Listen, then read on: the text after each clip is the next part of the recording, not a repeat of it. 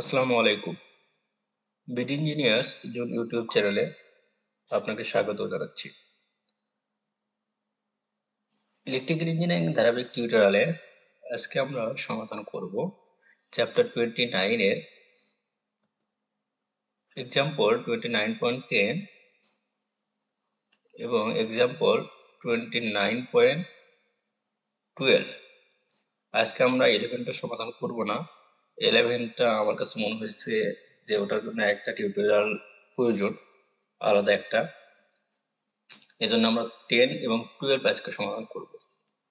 আর পরবর্তী টিউটোরিয়ালে আমরা 29.11 সমাধান করব ইনশাআল্লাহ। তো এক্সাম্পল 29.10 এ বলা হয়েছে a 220 voltage DC shunt motor runs at 500 rpm when the armature current is 50 ampere. Calculate the speed if the torque is doubled. Given that Ra equals 0.2 ohm. তার মানে বলা হয়েছে যে একটা ডিসি শান্ট মোটর আছে যার আরপিএম হচ্ছে 500 আর হচ্ছে এর যে ইনপুট ভোল্টেজটা মোটরের সেটা হচ্ছে 220 ভোল্টেজ। এই অবস্থায় আর্মেচার কারেন্ট আমাদের 50 অ্যাম্পিয়ার।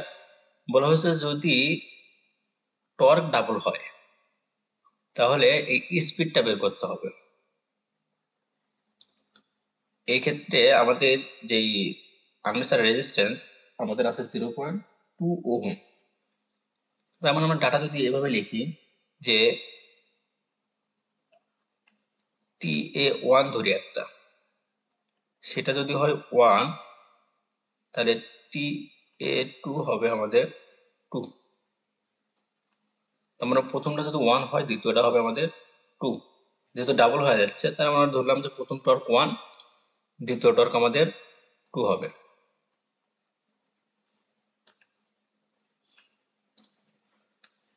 ওকে, আমাদের কারেন্ট আর্মেচার কারেন্ট আছে কত? 50 অ্যাম্পিয়ার। এটা কখন? যখন আমাদের TA1 1 ছিল। তাহলে আমরা লিখতে পারি IA ইকুয়াল 1 ইকুয়াল 50 অ্যাম্পিয়ার। তাহলে এখানে আমাদের IA2 নাই, IA2টা আননোন। ওকে, তো এখন আমাদের কন্ডিশনটা কি? কন্ডিশনটা হচ্ছে TA বাই IA। এটা হচ্ছে আমাদের কন্ডিশন যে আমাদের টর্ক সমানুপাতিক অ্যাম্পিয়ার। আমাদের টর্কের ফর্মুলাটা কেমন ছিল? টর্কের ফর্মুলাটা ছিল আমাদের TA সমান ছিল 0.159 ZIA P বাই A। এখানে আমাদের সবকিছু কনস্ট্যান্ট, 1.55 ZPA। তাহলে এগুলোকে যদি আমরা কনস্ট্যান্ট ধরি বা আমরা যদি সিম্পল ওয়েতে ধরি, আমরা এত কঠিন না গিয়ে আমরা যদি সিম্পল ওয়েতে একটা জিনিস খেয়াল করি যে টি এর সাথে এই আই এটার সম্পর্ক কি? এই টি এর সাথে আই এর সম্পর্কটা হচ্ছে সমানুপাতিক। আমাদের যদি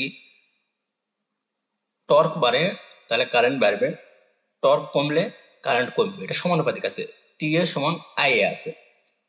তাহলে এখান থেকে আমরা টি এর সমান কিন্তু আই এ লিখতে পারি, যেহেতু এটা সমানুপাতিক। এই ফর্মুলা থেকে আমরা এটা বুঝতে পারি আর কি। তো টি এর সমানুপাতিক বাই আই এ।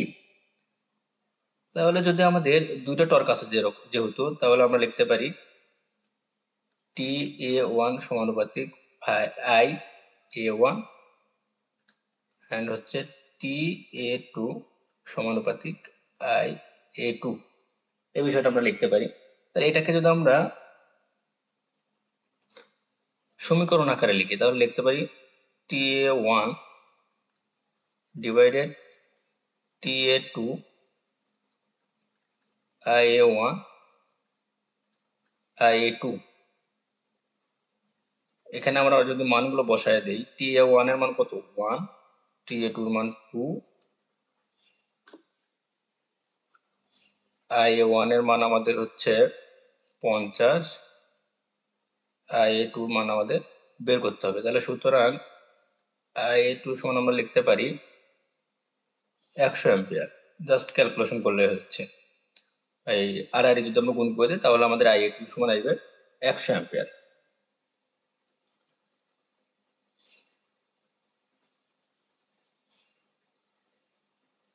এখন আমাদের EB1 সমান কি V minus IA1 R A। আর আমার মনে প্রশ্ন থাকতে পারে যে আমরা EB1 কেন বের করব বা EB2 কেনই বা বের করব। আমাদের বের করতে বলছে কি দেখেন, অঙ্কে বের করতে বলছে ক্যালকুলেট দ্য স্পিড বের করতে বলছে। আমাদের স্পিড এখানে একটা দোয়া আছে 500 RPM একটা দোয়া আছে। আমাদের যখন টর্ক ডাবল হবে তখন আমাদের স্পিডটা বের করতে বলছে। এখন স্পিডের সাথে আমাদের ভোল্টেজের সম্পর্কটা হচ্ছে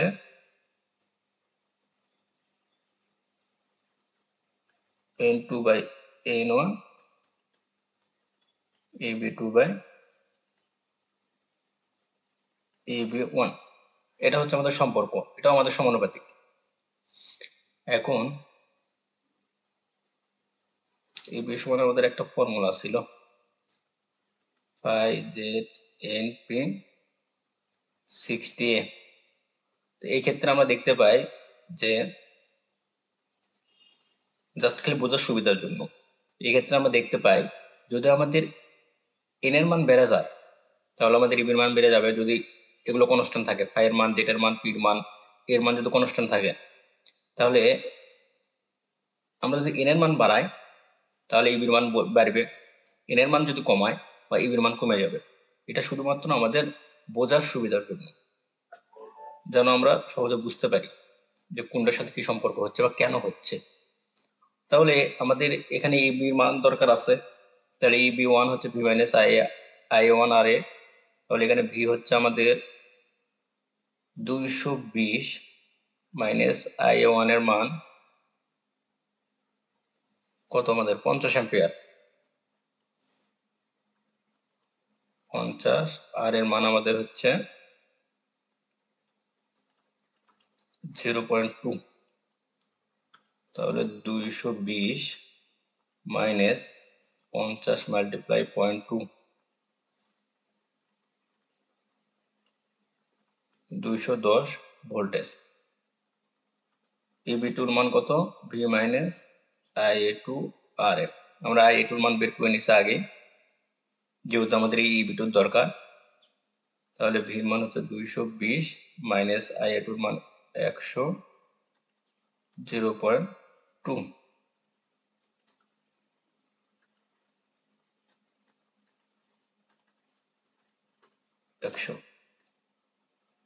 এটার মানে আমাদের 200 ভোল্টেজ। এবার আমাদের সম্পর্কটা আমরা যেহেতু জানি সেহেতু এটা লিখতে পারি যে N2 by N1 EB2 by EB1। N2 এর মান আমাদের আননোন, N1 এর মান আমাদের 500 অঙ্কে যেটা দেওয়া আছে। EB2 এর মান বের করলাম আমরা 200, EB1 এর মান বের করলাম আমরা 210। সুতরাং N2 এর মান আমাদের 500 মাল্টিপ্লাই 200 ডিভাইডেড 210, তাহলে 476 RPM। এটা হচ্ছে আমাদের অঙ্কের অ্যান্সার। আশা করি অঙ্কটা বুঝতে আপনাদের সমস্যা হয়নি। যদি কোথাও সমস্যা থেকে থাকে কমেন্টে জানাবেন। এখন আমরা দ্বিতীয় অঙ্কটা করব 29.12। এক্ষেত্রে বলা হয়েছে a 4 pole 220 voltage shunt motor has a 540 lap on conductor. তাহলে আমাদের সহজ উপায় কি যে আগে যে ডাটাগুলো আছে সেই ডাটাগুলো আগে লিখে নিব। এখানে বলা হয়েছে P = 4, ভি ইকুয়াল 220 ভোল্ট, যেটার মান আছে 540, ল্যাপ উন বলা হয়েছে, তার মানে এ সমান 4 হবে। It takes 32 ampere. The supply means and develop output power 5.595. তার মানে আমাদের এটা কি মোটর, আগে শান্ট মোটর, তাহলে আমাদের এটা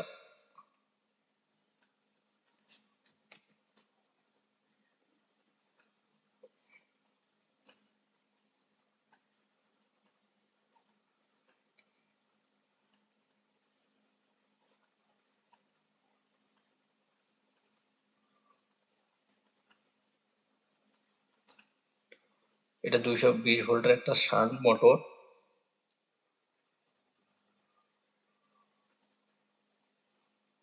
এটা নিচ্ছে কি সাপ্লাই মেইন থেকে নিচ্ছে 32 অ্যাম্পিয়ার, তাহলে আমাদের সাপ্লাই কারেন্ট হচ্ছে 32 অ্যাম্পিয়ার। তাহলে আমরা আই সমান লিখতে পারি 32 অ্যাম্পিয়ার। ওকে, তাহলে আউটপুট পাওয়ার, ডেভেলপ আউটপুট পাওয়ার হচ্ছে 5.595 কিলোওয়াট। এই যে আমাদের আউটপুট আছে, মোটরের আউটপুট পাওয়ার, এই মোটরের আউটপুট পাওয়ার দেওয়া আছে, ইনপুট না কিন্তু, এখানে বলা হয়েছে আউটপুট পাওয়ার। যদি আমাদের ইনপুট পাওয়ার হতো তাহলে আমাদের এখানকার পাওয়ার হতো, যেহেতু আউটপুট সেহেতু আমাদের মোটরের পাওয়ার। The field winding text 1 ampere, তাহলে এই ফিল্ড যে ওয়াইন্ডিং আছে সেটা 1 অ্যাম্পিয়ার নিচ্ছে। তাহলে আমাদের আর্মেচার কত নেবে? আই শান্ট সমান যদি 1 অ্যাম্পিয়ার হয়, তাহলে আই এ ইকুয়াল হবে হচ্ছে 32 মাইনাস 1, তাহলে 31 অ্যাম্পিয়ার। এটা হবে আমাদের আর্মেচারের কারেন্ট। যেহেতু যদি আমরা এই পয়েন্টে আগত কারেন্ট আর নির্গত কারেন্ট যেটা কেসিএল আছে, কেসিএলটা ইউজ করি, তাহলে দেখতে পাই আমরা আগত কারেন্ট 32 আর নির্গত কারেন্ট 1 অ্যাম্পিয়ার আর এবং আইএ। তাহলে এই সম্পর্ক থেকে আমরা আইএ লিখতে পারি 32 মাইনাস 1, তার মানে 31 অ্যাম্পিয়ার। সেটা হচ্ছে আমাদের আর্মেচার কারেন্ট। আর কি দেওয়া আছে এখানে? দ্য আর্মেচার রেজিস্ট্যান্স আর এ দেওয়া আছে 0.09 ohm. The flux per pole, flux আছে হচ্ছে আমাদের 30 মিলি ওয়েবার, 30 গুণন 10 ইনভার্স 3 ওয়েবার। বের করতে বলছে the speed and the torque. Speed বের করার জন্য আমাদের কি দরকার? ইবির মান দরকার। তাহলে আমাদের ইবি সমান আমরা একটা ফর্মুলা জানি, ভি মাইনাস আই এ আর এ। এই নিয়মের অঙ্ক অনেক করা হয়েছে, তাই বারবার কেন হচ্ছে কিভাবে হচ্ছে এটা বোঝানোর প্রয়োজন আছে বলে মনে করছি না। তাহলে এখানে ইবির মানটা কত হবে? ভি হচ্ছে 220 মাইনাস আই এ, আই এর মান এখানে আমাদের 31 আর এর মান হচ্ছে 0.09। 220 minus 31 multiply 0.09, 217.21।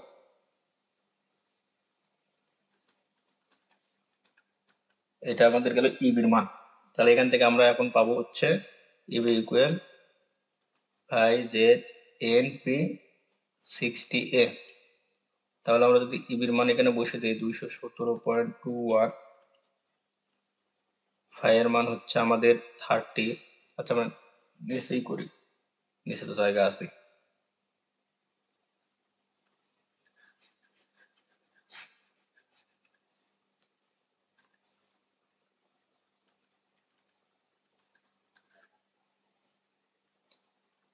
Five Z NP 60A, তাহলে ফাইয়ের মান আমাদের 30 মিলি ওয়েবার, তাহলে 30 10 ইনভার্স 3। জেড এর মান আমাদের 540, এন এর মান আমাদের আননোন ভ্যালু, পি এর মান আমাদের হচ্ছে 4, 60 মাল্টিপ্লাই 4, আর ইবির মানটা আমাদের হচ্ছে 217.21। তাহলে আমরা এখান থেকে এন এর মানটা পেয়ে যাব 217.21 multiply 60 multiply 4 divided 30 inverse 3 multiply 540 multiply 4, তাহলে আমরা পেলাম হচ্ছে 804.5 RPM।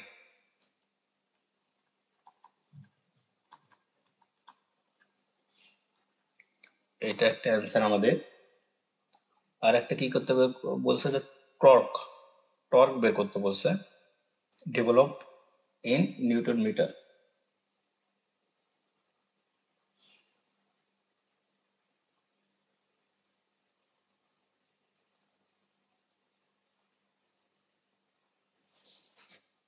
তাহলে আমাদের শ্যাফট টর্ক কত হবে, যেটা আমাদের develop torque.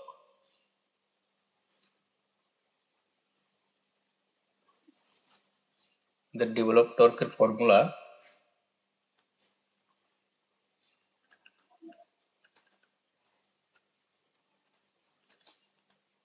output in watt divided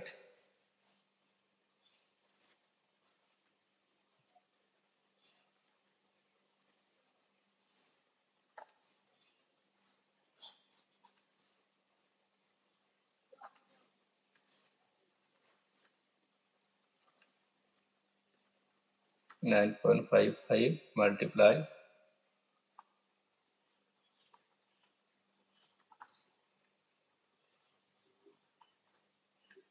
divided in, এই ফর্মুলাটা আমরা ইউজ করতেছি এই ক্ষেত্রে।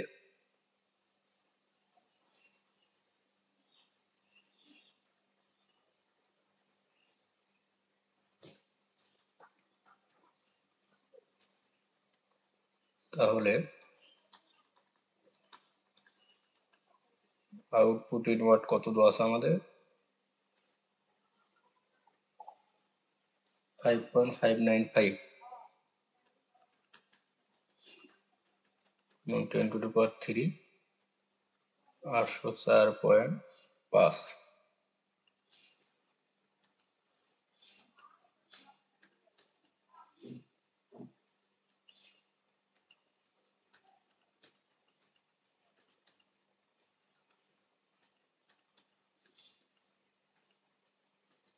তাহলে 66.4 নিউটন মিটার, এটা গেল আমাদের অ্যান্সার। আচ্ছা, আমাদের যেই শ্যাফট টর্কের যে আরেকটা ফর্মুলা আছে, আমরা ওটাতে দিকে ওটার অ্যান্সার আসে কিনা। শ্যাফট টর্কের আমাদের আরেকটা ফর্মুলা ছিল কি, P shaft output in watt divided হচ্ছে 2πn/60। তাহলে আমরা একবার জাস্ট ট্রাই করে দেখি যে হয় কিনা, কারণ আমি নিজেও করি না এইভাবে।